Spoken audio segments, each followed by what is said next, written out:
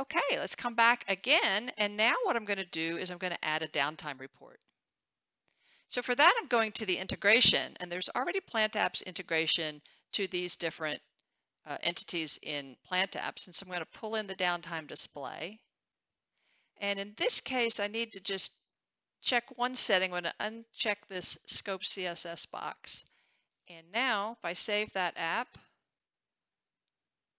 and again we open it,